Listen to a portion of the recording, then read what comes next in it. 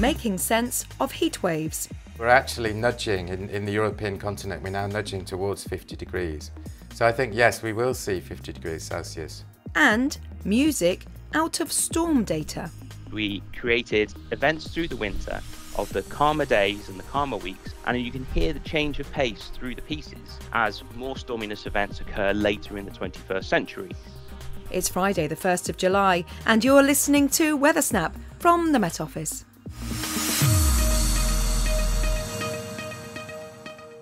Hello, I'm Clare Nasir. Welcome to Weather Snap, an insider's guide to the week's weather headlines. This week, Japan hit the weather headlines as extreme heat brought an early end to seasonal rains. June is typically the wettest month of the year in Japan. However, the Japanese Meteorological Agency declared an official end to the rainy season 22 days early. That makes it the shortest since records began in 1951. Global heat waves have rarely been out of the news these last few months, and each event is closely scrutinised by scientists. A new Met Office study released this week suggests record-breaking June temperatures across Western Europe are now 10 times more likely than 20 years ago.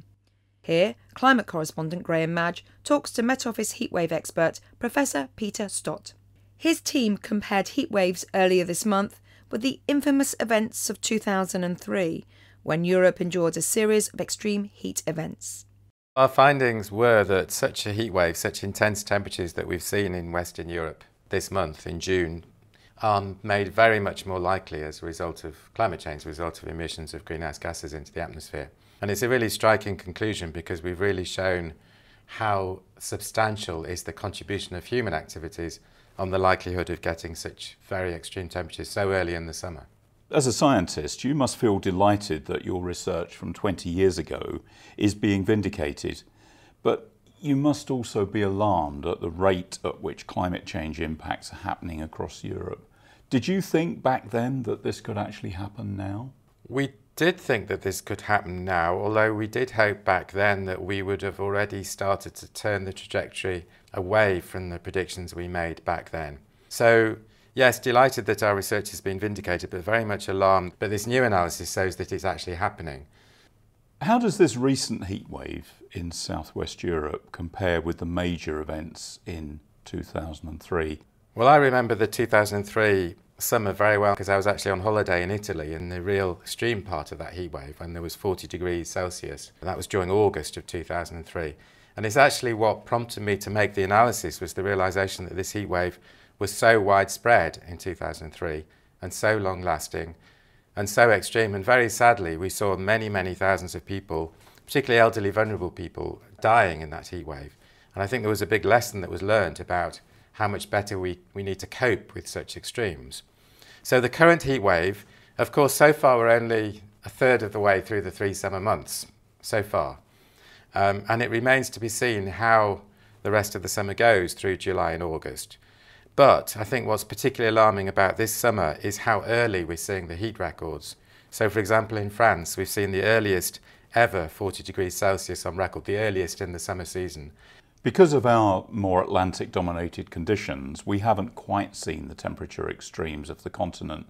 Is it fair to say that the warming trend in the UK could be less than more southerly parts of Europe?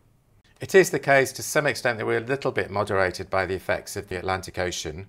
And it's in particularly the Mediterranean region where there is the drying which contributes to the heat, particularly in the summer.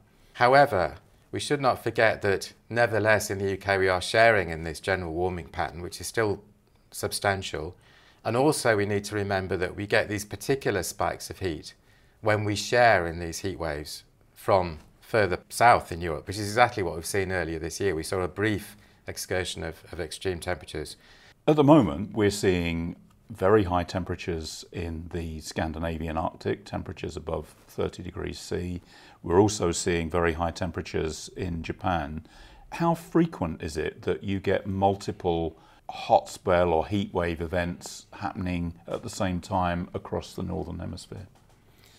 Well, this is actually one of the really striking things that I've noticed just in the last few summers in the Northern Hemisphere is now every single summer we're talking about heat waves happening across the hemisphere. in the summer. And we're talking about record-breaking temperatures, we're talking about exceeding these sorts of thresholds that we've talked about, 50 degrees or 40 degrees further north, or 30 degrees in June above the Arctic Circle, which we've not seen before.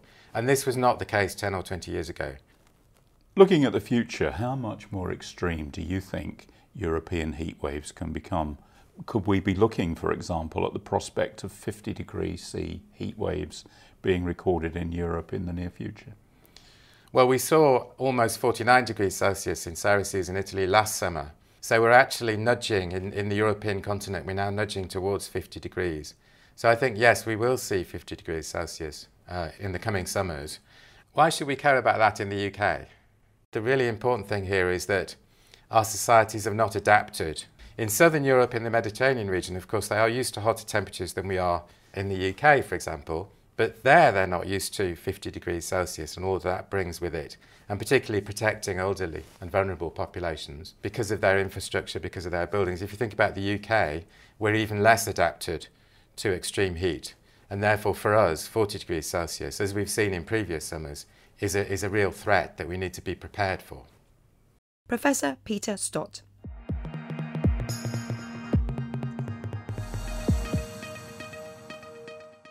The Outer Hebrides is a series of islands off the west coast of Scotland. From travel to making a living, weather shapes the lives of all of its inhabitants, with winter storms having a particularly profound influence. Recently, a novel project brought together residents, musicians and Met Office scientists in an attempt to demonstrate the close relationship between climate and people. Here's James Pope.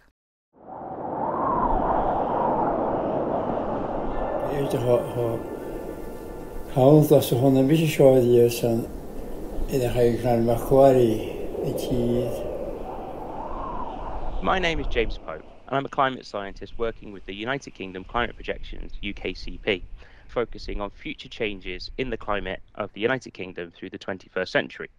Having determined how there were possible changes in storminess into the future, I was then able to work with a local artist, Sandra Kennedy. Sandra took our UK Climate Projections model data, simulated for the 21st century, and ran it through a program called Two Tone to generate music.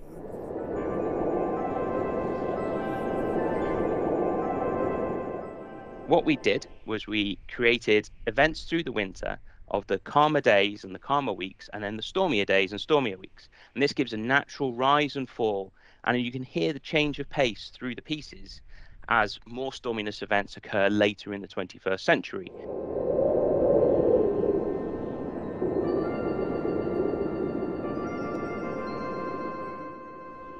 Sandra then interviewed members of the local community, interspersed them on the music we created from the climate data. He came over in, chest deep in water, over a causeway and bridge and stuff, and there was like slates, being fired into the ground, like, shards. We were very keen to make sure that we were able to include everybody across the island, and therefore it was vital that we spoke to people in both English and Gaelic. Agus gurón gú choláide na bhat fiachni mian harsing drochach idir ballar furach agus forachin. The Outer Hebrides sit on the western coast of Scotland out into the Atlantic. In the future, we can expect more winter storm events. Areas like the Outer Hebrides are particularly exposed to these storm events. Future changes in the storminess will play a big impact on the community, their resilience, but also on a number of industries as well. There's a huge amount of storm surge came up once the tides had come up. When I come onto spring tides, it was just something I'd never seen before in the loch here. While the pieces we've created here are bespoke for the Outer Hebrides and will continue to be used across the Outer Hebrides, the methodology and the understanding we have gained from this project we're hoping to use to explore the potential to develop these storylines across the rest of the United Kingdom.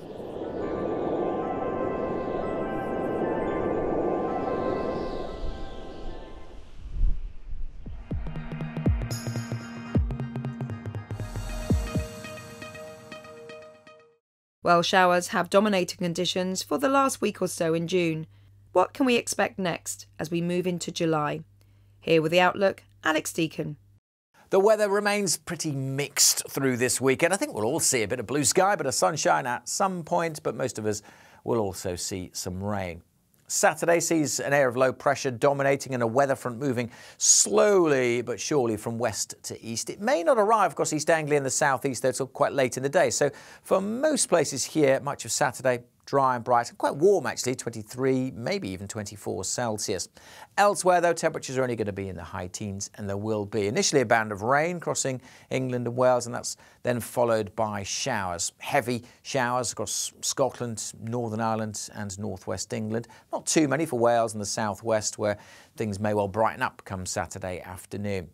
Sunday, again, a mix of sunshine and showers for most places, but with high pressure building up from the Azores high. That does mean South Wales, southwest England will probably stay dry and fine. Elsewhere, expect some showers and again be on the heavy side, particularly over parts of the east come the afternoon.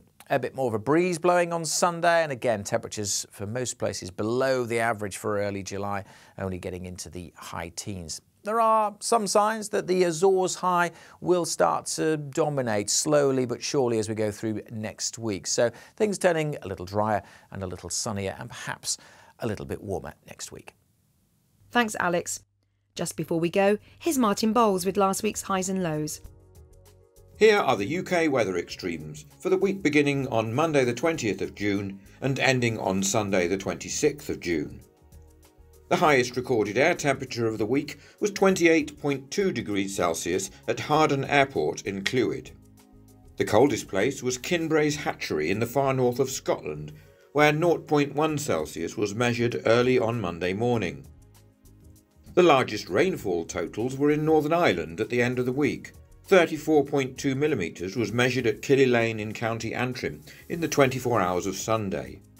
Tuesday was the summer solstice, the longest day of the year, so you would expect long sunshine hours. The biggest total was actually on Thursday. 16.3 hours was measured at Dyce Airport near Aberdeen. Thanks, Martin. That's it for Weather Snap. I'm Clare Nasir, editor is Adrian Holloway.